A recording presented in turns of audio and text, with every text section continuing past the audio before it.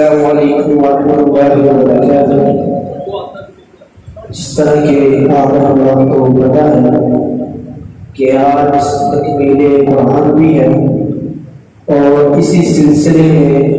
ایک چھوٹا سا پروگرام ہم نے منعقد کیا ہے اور آج 27ویں کی رات بھی ہے۔ دعا کریں کہ اللہ تعالیٰ ہماری اس رات کو لذت القدر کی رات بنا دے تاکہ ہم بھی جو گناہگار ہیں اللہ تعالیٰ ہمارے جو گناہوں کے اوپر وہ نیکیوں کا جو بلوہ ہے وہ بھاری کر دے اور ہمارے گناہ جو خدا دے۔ اب میں بلا تاکید دعوت کتاب دیتا ہوں محترم جناب کامران صدیقی صاحب کو کہ وہ آئیں اور اپنے خیالات کا اظہار کریں۔ محترم جناب کامران صدیقی صاحب۔ اللہ علیم بذات الصدور الحی القیوم ذو الجلال والاکرام، دی حمد و ستائش کے بعد درود و سلام سید القولین آمینہ دلال بہتر حسن و جمال امام الانبیاء امام الرسل امام القبلتین امام الثقلین جناب محمد مصطفیٰ صلی اللہ علیہ وآلہ وسلم کی ذات اقدس روزہ اطہر و قبر انور تے معزز سامعین سامعات، اللہ تعالیٰ دا اسی جتنا بھی شکریہ ادا کریے وہ کم ہے۔ اسی بڑے ہی خوش قسمت لوگ ہاں کہ اللہ تعالیٰ نے سانو ایک واری پھر رمضان المبارک دے روزے رکھنے کی توفیق عطا فرمائی، اور دعا کرو اے جڑے 2-3 دن باقی نے اللہ اے بھی ساڈے صحیح طرح نبھا دے، اور اللہ جس طرح گزشتہ ایام دے اتے ساڈے تے اپنی رحمت اور فضل بنائے رکھے اللہ اختتام تک کسی طرح ساڈے تے اپنا فضل اور کرم بنا کے رکھے، اور ایسا فضل کہ جدوں اسی عید الفطر کا چند ویکھیے تے صبح جدوں عیدگاہ ول جائیے تے فرشتے سانو مبارکہ دے رہے ہون کہ تاڑے تے سلامتی ہوئے، تاڑے تے مبارکہ ہون، اللہ نے تانوں سارے جہنم تو آزاد کر دیتا ہے۔ معزز اے بڑیاں ہی برکت اور رحمت والیاں گھڑیاں نے، میں انہاں لوگاں دا بڑا ہی مشکور ہاں، میں انہاں لوگاں دا بڑا ہی شکر گزار ہاں کہ جنہاں نے میرے فقیر پیچھے کھڑے ہو کے پورا قرآن سماعت کیتا۔ اللہ تعالیٰ انہاں دا اتھے کھڑے ہونا اور راتاں دا قیام کرنا، قرآن سننا اللہ قبول و منظور فرمائے، اور اے ہی انہاں دی نجات دا اللہ تعالیٰ سبب بنا دے۔ معزز قرآن اللہ تعالیٰ دی بہت بڑی شان اور بہت بڑی نعمت ہے کہ جس نو اللہ تعالیٰ نے رمضان المبارک دے مہینے دے وچ نازل کیتا، اور اے آج لیلۃ القدر بھی ہے۔ دعا کرو اللہ تعالیٰ اس رات کو لیلۃ القدر کا درجہ عطا فرما دے، تے جیڑا بھی ساتھی اتنے بیٹھا ہے باوضو ہو کے بیٹھے، آج لیلۃ القدر بھی ہے، شب والی رات بھی ہے، ذکر و اذکار بھی اپنی زبان تے جاری رکھو۔ اے کڑیاں، اے موقع، اے لمحات دوبارہ زندگی چ نہیں آؤندے۔ ساڈے ارد گرد ہمسائے آس پاس پڑوس تے رہنے والے کتنے ایسے لوگ نے جڑے گزشتہ رمضان ساڑھے نال سن لیکن اس سال ساڑھے نال موجود نہیں، اس واسطے یہ گھڑیاں بار بار نہیں ہوندیاں کہ میں وہ حدیث پہلے بھی تسا کے عرض کر چکیا، دوبارہ نشاندہی پھر کر دینا کہ نبی کریم صلی اللہ علیہ وآلہ وسلم نے جدوں فرشتیاں دے سردار دی دعا کیتی تے آپ نے آمین کیا تے ان دے وچوں ایک آمین آپ نے اے بھی کہی سی کہ اے اللہ دے رسول اس شخص واسطے تسی آمین کہنی ہے کہ جڑا شخص رمضان مبارک نو پاندا ہے اندے روزے نہیں رکھدا، اپنے گناہاں دیا اللہ کو معافیاں نہیں منگدا، اللہ کے گڑ گڑا کے روندہ نہیں، اللہ تعالیٰ کو غرق کر دے، اللہ تعالیٰ کو نیز کو نبود کر دے، اللہ تعالیٰ ہوتے تھے اپنی لعنتاں فرما دے، آپ نے ہوتے تھے آمین کیا۔ لیکن برادران محترم اسی بڑے ہی خوش قسمت لوگ ہاں، اللہ نے روزے رکھن دی بھی توفیق عطا فرمائی، قرآن سنن دی بھی توفیق عطا فرمائی، 5 وقت اللہ نے مسجد سے بھی لے آتا اور نماز کا پابند بنایا۔ اے رمضان اصل ساڑی ایک پریکٹس ہے، ایک پریکٹیکل ہے ساڑا کہ جس طرح اسی دوسرے ایام کے نمازوں دی غفلت کر لیا تے رمضان دے مہینے دے اندر اسی بڑے ہی ایدہ اہتمام کر لیا، سہری والے اٹھنے ہاں، سہری کرنے ہاں، فجر کی اذانہ کا انتظار ہوتا ہے، اذان تو بعد مسجد سے حاضر ہونے ہاں جماعت کا انتظار کیتا جاتا ہے، بڑا اہتمام بڑے شوق اور ذوق کے نال اس مسجد سے آ کے نمازاں ادا کرنے ہاں، دعا کرتے ہو جس طرح اسی رمضان سے مسجداں نو آباد رکھیا ہے، اللہ اسی طرح سانو سارا سال مسجداں نو آباد رکھن دی توفیق عطا فرمائے۔ تو میرے برادر میرے محترم، میں قرآن دی فضیلت اور شان تھوڑا ہی تساں احباب کے سامنے رکھنا چاہتا ہوں کہ قرآن اللہ تعالیٰ نے ایک ایسی سانو عظیم نعمت عطا فرمائی۔ اللہ فرماتے ہیں میرے محبوب پیغمبر جناب محمد صلی اللہ علیہ وآلہ وسلم کی اپنی زبان رسالت کو اعلان فرما دے اعوذ باللہ من الشیطان الرجیم لو انزلنا هذا القرآن على جبل لرأيته خاشعا متصدعا من خشية الله وتلك الأمثال نضربها للناس لعلهم يتفكرون۔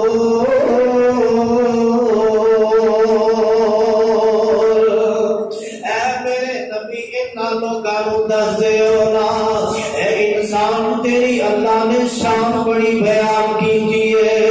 اللہ نے جڑا قرآن نازل کیتا ہے، میرے اللہ فرماتے نے اے قرآن اگر میں پہاڑوں تے نازل کر دیتا تے پہاڑ سارے ریزا ریزا ہو جاندے، اے پہاڑ سارے تیز تیز ہو جاندے۔ اے انسان اے تو اپنا مقام سمجھ گیا ہوئے گا کہ اللہ نے تیرے اندر ایسی قوت رکھ دیتی ہے، اللہ نے تینوں پہاڑوں نالوں سخت بنا دیتا ہے، جڑے قرآن کا بوجھ پہاڑ برداشت نہیں کرتے۔ اے انسان وہ قرآن اللہ نے تیرے تے نازل کر دیتا ہے، اللہ جی قرآن تے نازل ہو گیا مقصد کی ہے، اللہ تیرے اے میرے بندے تیرے تے میں قرآن بھیجیا تاکہ لا اللہ یتفکرون، تسی سارے جڑے دے اے کولو غور و فکر کرو نا، قرآن آیا ساڈیاں سوچاں بدلن واسطے، قرآن آیا سانو اپنی تربیتاں صحیح کرن واسطے۔ اے جڑا فرمان نبی تساں دے سامنے بیان کیتا سیدنا عثمان بن عفان رضی اللہ تعالیٰ عنہ بیان کردے نے کہ آقا جی فرماندے نے زمانے دے اگر بہترین انسان ویکھنے جے، زمانے دے بہترین لوگ ویکھنے جے، خیرکم من تعلم القرآن وعلمہ، تو بہترین شخص نے جنہوں آقا علیہ जिन्हां दा नाम लिया। एक वो शख्स जेड़ा कुरान पढ़ाउंदा है ते एक वो शख्स जेड़ा कुरान पढ़दा है। ऐसे ही उन बुखारी दी रवायत है ना, मैं कोई अपने कोलों गल नहीं कर रहा। आज मेरी और तेरी नजर दे अंदर आपसे कुरान का कोई मुकाम नहीं। आज मेरी और तेरी नजर दे अंदर एक आलम दी कोई मुकद नहीं। आज मेरी और तेरी नजर दे अंदर एक मुफ्ती का कोई मुकाम नहीं। आज मेरी और तेरी नजर दे अंदर किसी का मुकाम है, वो एक ग्रेजुएट बंदे का मुकाम है, इंजीनियर बंदे का मुकाम है, एक डॉक्टर का मुकाम है, एक सूटर कोटर पेंट कोट पाने वाले का मुकाम है। और जेड़े लोग इन्हां चटाइयां ते बैठ के इन्हां जमीनां ते बैठ के रब दे कुरान दी तिलावत करदे रहे, रब दे कुरान को अपने सीने च महफूज करदे रहे, सुनते नबी काला काला रसूलुल्लाह पढ़दे रहे, सितामा बुलंद करते रहे। आज तेरे दिलों के अंदर उन्हां दा कोई मुकाम नहीं। तो उन्हां नूं वेखना गरीब कह करके दुदकार देना है। तो उन्हां नूं वेखना है हमें गरीब लोग होंगे, और जिन्ना तू अमीर लोगों नूं वेखना है आने इन्ने पेंट कोट पाया अमीर लोग होएगा। मेरे बेरादर मैं तेरे कोलों एक सवाल करना, मेनू दसना तेरा इंजीनियर बनया की आखेगा, कल नूं तेरा कोई अपना अजीज फौज हो जाएगा ते उत्थे बेटा भेजना है। यार देखो ते सही कोई सानू हाफिज मिल जाए, कोई अल्लामा कोई कारी मिल जाए, असी अपने अब्बे नूं या अपनी अम्मा नूं गुसल दवाना है। यार मेरा पराज फौत हो गया, ओनू असी गुसल दवाना है। मेरे बिरादर होते पता चलता है, मेरे मोहतरम बुजुर्गों से पता चलता है कि असी जेड़ी तालीम हासिल की थी, जिदे वास्ते असी दिन रात ला दिता, जिदे वास्ते असी मां बाप नूं कमलियां कर दिता, जिदे वास्ते असी अपना बंगला मकान जमीन जायदाद बेच दिती, ओ अमल ओ दुनिया ओ साडा इल्म जेड़ा पढ़िया ओ ते दुनिया दे वास्ते आ। ए इंजीनियर ए डॉक्टर दसदे सही ना, आखिरत दे वास्ते केड़ा इल्म हासिल कीता है, आखिरत दे वास्ते केड़ी तैयारी कीती आ। तेरा डॉक्टर बनना की आखेगा, तेरा इंजीनियर बनना की आखेगा कि तू खड़ा हो के अपने बाप का खुद जनाजा नहीं पढ़ा सकता। उदों भी लोगों के मुंह वाल वेखना है, उदों भी किसी आलम की राह का इंतजार करना है, उदों भी किसी मौलवी की राह का इंतजार करना है। कोई आए कि आके मेरे अब्बे का जनाजा पढ़ाए। मेरे बिरादर मैं कहा करना, मैं इस बात का ऐलान कीता करना, जेड़ियां दुआवां बच्चा अपने बालक वास्ते खुद कर सकता है, वो कोई दूसरा खड़ा होके नहीं कर सकता। भावें आजमा के वेख लो, जेड़ी दुआ ताडे दिल अंदरों अपने वालिदैन वास्ते निकलेगी, मेरे बिरादर ओ किसे होर दे दिल चों नहीं निकल सकती। ओदी मैं मिसाल दे सकना। अज रमजान का महीना है, अज रोजा रखा है, अज 26वां रोजा रख लिया, 27 रोजे की तैयारी है, अपने बच्चे वास्ते दुआवां करना है। या अल्लाह मेरे बच्चे फला फला आलिम बना दे, या अल्लाह मेरे बच्चे फला इंजीनियर बना दे, या अल्लाह मेरे बच्चे सईदा अता फरमा दे। मेरे बिरादर तू अपने बच्चे वास्ते दिलों दुआ कर रहा है, अफ्तारी वाले दुआवां का इंतजाम करना है। बड़ा जी लगा के अपने बच्चों वास्ते असी दुआवां करने आ। मैं तेनू आना यही दुआ तू घर च किसी को अफ्तारी का प्रोग्राम करवा लै, आलम नू बना लै और कह हाफिज जी दरस दे दियो ते बाद चो दुआ कर दे आगे। जो दुआ मेरे बिरादर तू कर सकता है, या जो दुआ मां कर सकती है, कोई आलम नहीं कर सकता। ओ गल दिलों मां प्यो दे निकल सकती है, किसी आलम दे नहीं निकल सकती। मेरे बिरादर इसलिए मैं कहता वा, अल्लाह ने कुरान सानू अता फरमाया, इनू मामूली ना समझो। अज इनू असी छड़ दिता है। अज असी अपने बच्चों को ना सुबह सुबह स्कूल भेजन वास्ते तो बड़े तैयार होने आ, जो मदरसे की वारी मस्जिद की वारी आती की करिए, बच्चा छोटा जहा उठता नहीं, پھر ماریے تے بچہ سیدھے پیر ہوتا ہے، پھر سکول نہیں جاتا۔ تے جدوں 7 بج گئے نے، ماں بھی سر تے تیار ہے تے پیو بھی سر تے تیار ہے، اجے تک بچے نے وردی نہیں پائی، بچے نے سکول کہڑے ٹائم جانا ہے۔ میرے برادر مدرسے مسجداں ول کو اپنے بچیاں نوں ایویں چھڑ دینا ہے، چل ٹر گئے نے تے ٹر گئے نے، نہیں گئے تے نہ صحیح، ایویں انہاں نوں بیکار کر کے سٹ دینا ہے۔ میرے برادر قرآن تے ہوئے جدا اللہ نے اے کہہ دیتا کہ اے میرے بندے، اے قرآن میں تاڑے تے نازل کیتا ہے، ایندی قوت نو، ایندی شان نو، ایندی عزت نو تسی سمجھ سکدے جے۔ اے اللہ نے قرآن جیڑا سانوں عطا فرمایا، اج جیڑیاں عزتاں مقام ملیا ہے اس قرآن دی وجہ تو ملیا ہے۔ میرے نبی پاک جی علیہ الصلوۃ والسلام فرماندے نے، ان اللہ یرفع بہذا الکتاب اقواما ویضع بہ آخرین۔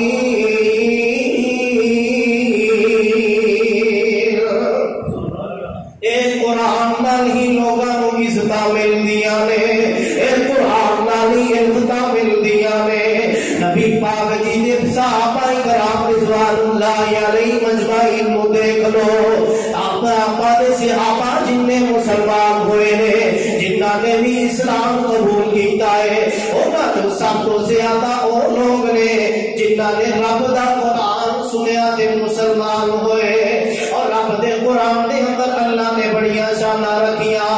اے صحیح بخاری دے اندر پڑھیا ہے، جڑا بندہ رب دا قرآن پڑھدا ہے اوندا قرآن سنن واسطے آسمان دے فرشتے آ جاندے نے۔ سیدنا حسین خدری رضی اللہ تعالیٰ بیان کرتے ہیں،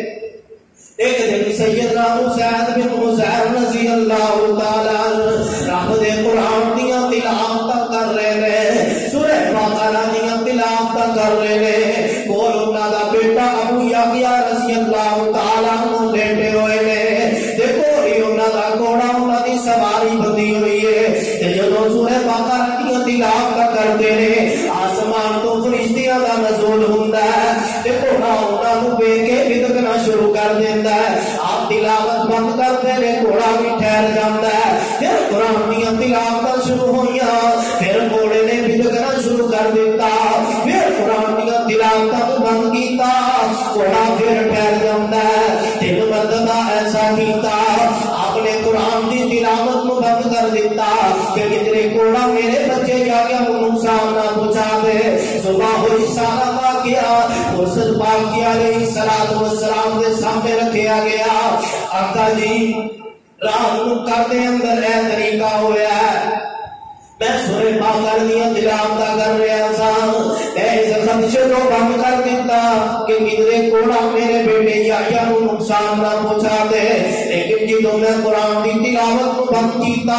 آسمان وال ویکھیا ایک چھتری نما چیز ہے، نبی پاک علیہ الصلوۃ والسلام فرماتے نے، اے حسین اگر تو صبح تک قرآن دی تلاوت کرتا رہتا، صبح تک تو سورہ بقرہ پڑھتا رہتا،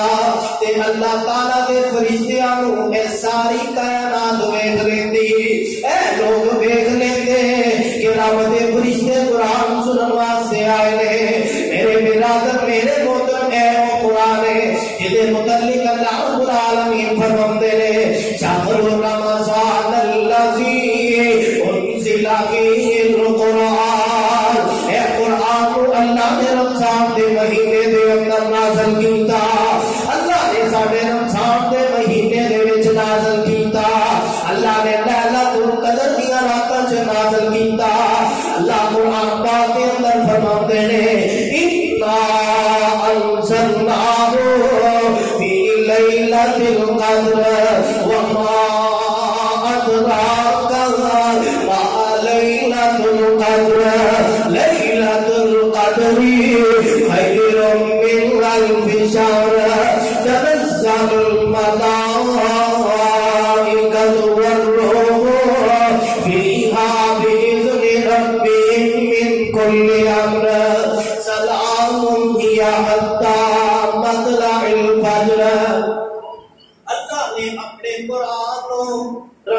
मुबारक दे महीने से लैलातुल कद्र दिया रब नाज़िल फरमाया।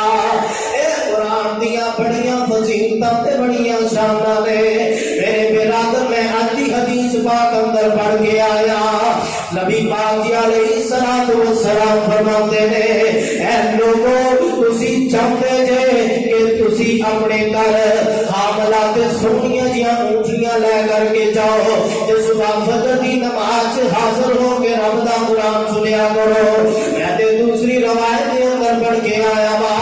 नबी पाक जी अलैहिस्सलातु वस्सलाम फरमाते ने जेड़ा बंदा चाहता है कि वो हामला ऊँटनियां अपने घर लेके जाए, खूबसूरत ऊँटनियां अपने घर लेके जाए, वो अपनी फजर की नमाज अंदर जिन्नियां कुरान दियां आयतां पढ़ेगा, 2 पढ़े 3 पढ़े 4 पढ़े 5 पढ़े, अल्लाह उन्हां दे बदले उन्हां नूं हामला ऊँटनियां अता फरमा देंगे। आज रब दा कुरान जिन्हों असी कंड पीछे कर दिता है, अज इसे गलों ही साडियां जिंदगियां दे अंदर मुश्किलात ने मईशत तंग है। असी कुरान को छड़ दिता, मेरा अल्लाह दे अंदर ऐ मेरे बंदे मेरे नाल हम कलाम होना ही ते मेरा कुरान पढ़िया कर। तू कुरान पढ़ेगा ऐसे जिवें अपने अल्लाह नाल गल्लां कर रहा है। असी रमजान ते रमजान कुरान खोल के ते पढ़ लेने या मेरे बिरादर मेरे मोहतरम असी एक ऐसी बिदत आजाद कर लेती है ना अपनी धी पुत्र नूं ब्याहो ते उहदे सिर उत्ते कुरान दा साया कर दिओ। कुरान इस वास्ते नहीं आया, कुरान को खिलाफां च लपेट के असी अंगीठियां दे उत्ते रख देने आ। कुरान इस वास्ते नहीं आया, कुरान ते पढ़न वास्ते आया गया है, कुरान अमल वास्ते आया गया है, कुरान ते हदायत वास्ते आया गया है, कुरान को फिक्र करने वास्ते आया गया है, कुरान साडी अमली जिंदगी को बेहतर बनाने वास्ते आया, कुरान सानू अपनी जिंदगी के अंदर इनकलाब पैदा करने वास्ते दिता गया। ना असी अपनी जिंदगी अंदर इनकलाब पैदा कर सके, ना असी कुरान दे उत्ते अमल कर सके। और कुरान तर्जमे नाल पढ़न दी दूर दी गल है, असी सादा कुरान ही नहीं पढ़ते। मेरे बिरादर मेरे मोहतरम गल्लां करनियां जरूर ने लेकिन हकीकत ते मबनी ने।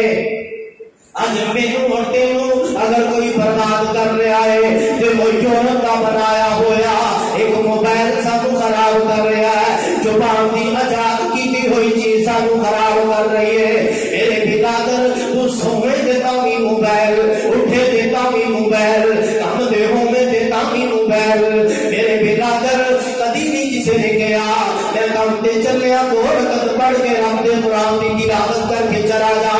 कदी किसी ने नहीं सोचा मैं रब दे मस्जिद च आया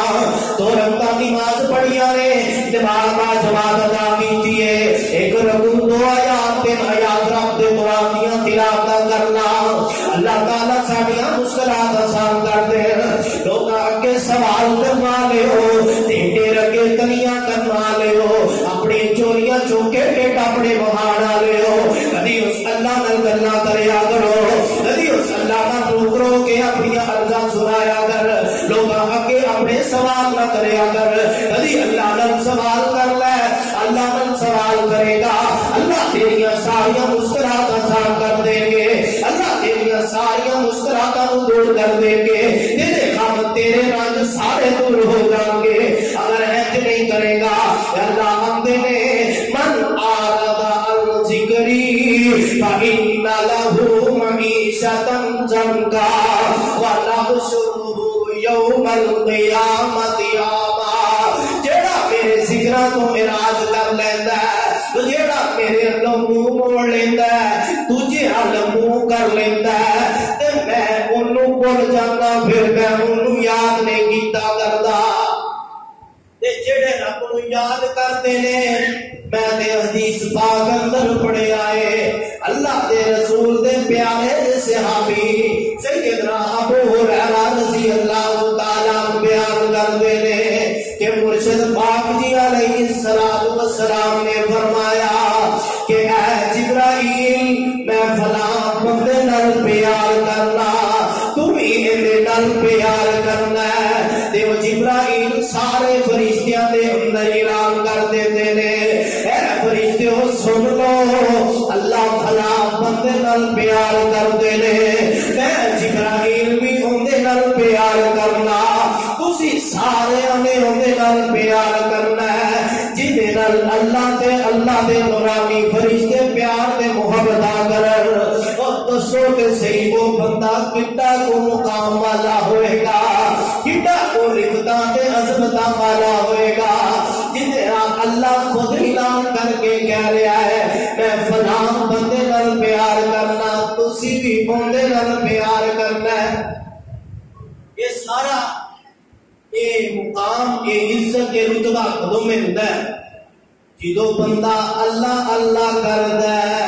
جدو بندہ اللہ نال ناتے جوڑدا ہے، جدو غیراں نالوں تعلق توڑ کے تے اللہ نال تعلق جوڑدا ہے، تعلق بھی ایسا جوڑدا ہے جڑا مضبوطی والا ہے۔ اللہ آتے نے میرے ذکر دے اندر تے بڑیاں سکینتاں نے،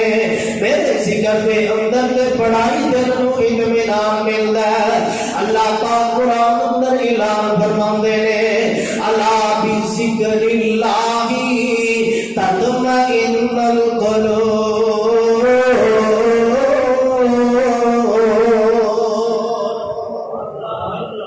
اللہ دے ذکر دے اندر بڑائی اطمینان تے سکون ہے۔ میرے برادر کدی نہ گلر آتے اللہ دے سامنے راہ کر کے سجدہ ریز ہو جا نماز ادا کر، میں تینوں اے نہیں آتا کہ تم مستقل روندا رہ، میں تینوں اے نہیں آتا کہ تو ہر ویلے روندا رہ، کدی تینوں ضرورتاں پیش آنا تے ایک دن مسجد وچ آ جا، دو رکعتاں نماز پڑھ لے، نمازاں پڑھن تو بعد کدی استغفار دیاں تسبیحاں دو چار کر لے تے اس تو بعد اللہ دے سامنے ہاتھ چک لے۔ اے تینوں میں او گل گل دس کے جا رہا جیڑیاں تیریاں ساریاں مشکلاتاں دور ہو جان گیاں، تے اس تو بعد اللہ کے ہاتھ چک کے تے رو رو کے گڑ گڑا کے جیڑیاں ضرورتاں حاجتاں تینوں درپیش نے اپنے اللہ کے سامنے پیش کرنا، اللہ تیریاں ساریاں دور کر دیں گے۔ اے میرے برادر اے میرے محترم، اے جیڑیاں چیزاں لبدیاں نے اینا کلیمہ تے اینا چٹائیاں تے بیٹھ کے لبدیاں نے، اے جیڑیاں چیزاں لبدیاں نے اے رب دے قرآن نال تعلق قائم کرن نال لبدیاں نے، اے جیڑیاں چیزاں لبدیاں نے اے اللہ نال ناتے جوڑن نال لبدیاں نے۔ اللہ نال اگر ناتا مضبوط ہوئے تے دنیا دے اندر ساریاں پریشانیاں تیریاں ختم ہو جان گیاں۔ اگر قرآن نال تو اپنا تعلق مضبوط کر لے، اگر قرآن نال تو دل لگا لے، قرآن دی روز تلاوت کا معمول بنا لے، اللہ تیریاں ساریاں پریشانیاں دور کر دیں گے۔ اے ہائے ہائے تے وائے وائے کرنے والے ہو، اے لوگ اگے اپنے رونے رونے والے ہو، کدی اللہ اگے اپنا رونا رو، تیریاں ساریاں مشکلات دور ہو جان گیاں۔ اے بیویوں تسی بھی سن لو، جنہاں دے ایمان کمزور نے، کسی دی پریشانی آ جاندی ہے، اللہ اپنے بندے بندیاں دی آزمائشاں لیتا کرتا ہے، اللہ کدی رزق کم کر کے آزمائشاں لیتا ہے، اللہ کدی کسی کو زیادہ دے کے آزمائشاں لیتا ہے، اللہ کدی کسی کو اولاداں کھو کے آزمائشاں لیتا ہے، اللہ کدی سارے کو اولاداں دے کے آزمائشاں لیتا ہے۔ میرے خالق دیاں مرضیاں نے، او جیویں چاہے جیدے کس طرح دیا چاہے آزمائشاں لوے، لیکن اوندا اے مطلب نہیں کہ اگر تھوڑی جی پریشانی آ گئی ہے تے سارا آسمان سر تے چک لو تے سارے اگلے پچھلے پن کے رکھ دو۔ کدی میں تیرے گھر سکھ نہیں ویکھیا، میں تے جدوں بھی آئی ہاں دکھ ہی دکھ ویکھے نے، میں تے تیرے گھر ایک دن سکھ دی روٹی نہیں کھادی۔ میرے برادر میرے محترم نا نا نا نا، اے اللہ نے جیڑیاں ساواں عطا فرمائیاں نے، اے اللہ نے جیڑیاں زندگیاں عطا فرمائیاں نے، کبھی ایندے نعمتاں نو جان لے، کبھی ایندیاں قیمتاں نو جان لے، اے جیڑیاں امانتاں تیرے کول نے، کبھی انہاں نوں صحیح معنی دے اندر جان لے، تو دنیا دے اندر بھی کامیاب ہے، تو آخرت دے اوتے بھی کامیاب ہے۔ اگر اپنا روزمرہ کا معمول قرآن نال چھوڑ لو گے، اگر قرآن کا رشتہ اپنا بنا لو گے، اے رمضان دے رمضان قرآن پڑھن واسطے نہیں آیا، رمضان دے رمضان نمازاں ساڈے تے فرض نہیں ہوئیاں، اللہ نے قرآن بھی ساڈے تے روز پڑھنا واجب کیتا ہے، اللہ نے گفتگو کرنا بھی ساڈے تے روز فرض ہے، اللہ دے قرآن دیاں تلاوتاں کرنیاں ساڈے تے روز فرض نے۔ اے تو آندا ہے اگر میں مسیتڑی بن جاواں، ہر ویلے مسیتے ہی آندا رہواں تے اپنے بچیاں دا رزق کتوں کماواں گا؟ میرے برادر سب تو وڈی مثال میں نبی علیہ الصلوۃ والسلام دی تیرے سامنے رکھنا۔ نبی جی علیہ الصلوۃ والسلام نے کاروبار بھی کیتا ہے، تجارتاں بھی کیتیاں نے، لوگ مسلمان بھی کیتے نے، اللہ نے اپنے رشتے نوں بھی موقع بلا جوڑ کے رکھیا ہے، اللہ نال گفتگو بھی کرتے رہے، نمازاں بھی ادا کرتے رہے۔ اج تیرے کو اپنے کاروبار واسطے دے وقت ہے، اپنے بیوی بچیاں واسطے دے وقت ہے، اج تیرے کو مسجد آن واسطے وقت نہیں، اللہ نال تو گلاں کرن دا تیرے کول وقت نہیں۔ اگر اج تیرے کول وقت ہے تے سارا اپنے کاروبار واسطے وقت ہے، 7 بجے 6 بجے 8 بجے اٹھ کے تو اپنے کاروبار تے چلا جانا ہے، 4-5 بجے اٹھ کے تو مسجد وال نہیں آ سکتا۔ اے میرے برادر کدی اے نال غور کریا کر کہ اج کی وجہ ہے کہ اے ساڈے واسطے اللہ دی کدھرے ناراضگی تے نہیں ہو گئی، اللہ جی کدھرے ساڈے نال ناراض تے نہیں کہ اسی اپنے کاروبار تے جا رہے ہاں، لیکن اسی مسجد وال کیوں نہیں آ رہے؟ اسی اللہ دے سامنے آ ذکر اساری کیوں نہیں کرتے؟ اسی اللہ دی مسجد چ آ کے نماز کیوں نہیں پڑھتے؟ قرآن دیاں تلاوتاں کیوں نہیں کرتے؟ اے مسجد رمضان دے رمضان آباد نے جویں عید الفطر دا چن نظر آنا ہے تے اے بھی مسجد محلے دیاں ہو جانیاں نے جویں ایتھے کوئی رہندا ہی نہیں، اے جنگل بیابان بن جانا، جنگل بیابان، ایتھے نہ کوئی بندہ نہ بندے دی ذات، کوئی بندہ نہیں لبنا، اے پھر وہی 2-4 نمازی تے وہی ایک امام تے نماز پڑھی تے کرو کری مسجداں نوں پھیر تالے۔ اے رمضان دا مہینہ مسجداں کھلیاں، کوئی آ رہا ہے کوئی جا رہا ہے، رب دیاں رحمتاں رمضان دے رمضان نہیں آندیاں۔ اے میرے برادر اے تے ضرور ہے رمضان چ رحمتاں اللہ دیاں ڈبل ہو جاندیاں نے، اللہ دیاں رحمتاں تے ہر ویلے بندیاں وسدیاں نے، لیکن لٹن والا تے بن، اللہ دیاں رحمتاں نوں سمیٹن والا تے بن، اللہ دیاں رحمتاں نوں کلوز کرن والا تے بن، اللہ تے ہر روز آندے نے۔ اے کوئی میرے کولوں استغفار کرن والا، اے کوئی میرے کولوں اپنی گناہاں دیاں معافیاں منگن والا، اللہ جی تے ہر روز آ کے آسمانے دنیا تے آوازاں لگاندے نے۔ اے کوئی میرے کول بیماریاں دیاں شفاواں منگن والا، اے کوئی میرے کولوں اپنے رزق دیاں برکتاں منگن والا، میرے برادر اے غفلت میرے تیرے اندر پائی جاندی ہے، اے میرے برادر اے غفلت نوں دور کرنے دی کوشش کرنا۔ اللہ ہر روز پکار رہا ہے، تو کیڑی غفلت دی نیند ستا ہے کہ تینوں اللہ یاد نہیں آندا، پھر تو رونے رونا یار لکھ بھی کمایا تے پوری نہیں پئی، یار 100 بھی کمایا تے پوری نہیں پئی، ساری دیہاڑی کروڑاں چکے گیا تے پوری نہیں پئی دی۔ میرے برادر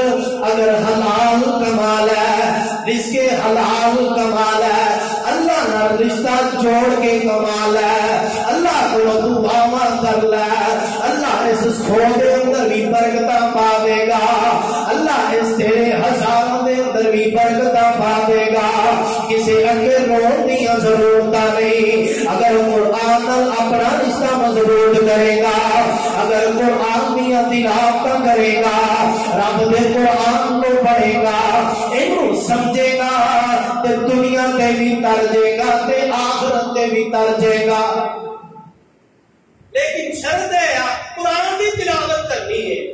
اے رمضان چ بھی نا ایک دن بڑا اوکھا جو کہ میں ایک درس دیتا کئیاں نوں غصہ تے لگا ہی ہونا ہے، درس بڑا گرم جہا سی، لیکن ان کا ایک فائدہ ہویا کہ لوگ پھر قرآن کی تلاوت کرن لگ پے، تے جنہاں نے بھی قرآن کھولیا نا تے یہ غالباً 13 یا 14واں روزہ سی تے سارے نے پہلا سپارہ کھولیا، اللہ کریم کوئی ماشاءاللہ کسی نے 2-4 سپارے کے ٹپیا ہو۔ آ تے ساڈا حال قرآن اسی پڑھتے نہیں، انج بڑیاں گلاں کرنے ہاں، محبتاں دے اظہار بڑے، ساڈے کولو چٹکلے سن لو، قوالیاں سن لو، گانے سن لو، رنگ پڑھنے سناواں گے، رنگ پڑھ کے ساڈے کو برا سادہ جڑے نے وہ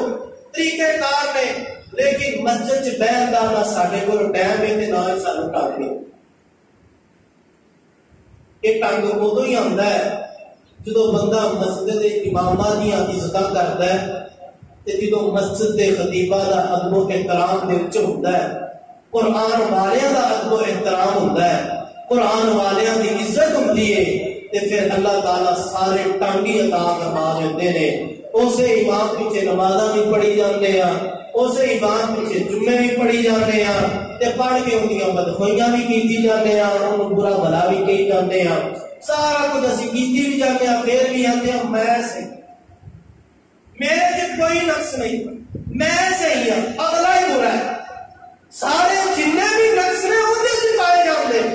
میرے اندر ایک بھی نقص نہیں۔ میرے برادر میرے محترم ٹائم بہت ہو گیا ہے، علماء اکرام بھی تشریف لا چکے ہیں، میں ان الفاظ سے اتفاق کرنا دعا ہے جو سنیا سنایا ہے، اللہ تعالیٰ سانو اس کے عمل پہ رہنے کی توفیق عطا فرمائے، اللہ سانو قرآن نال دل لگان کی توفیق عطا فرمائے، یہی سارے واسطے کامیابی ہے۔ وآخر دعوانا الحمدللہ رب العالمین۔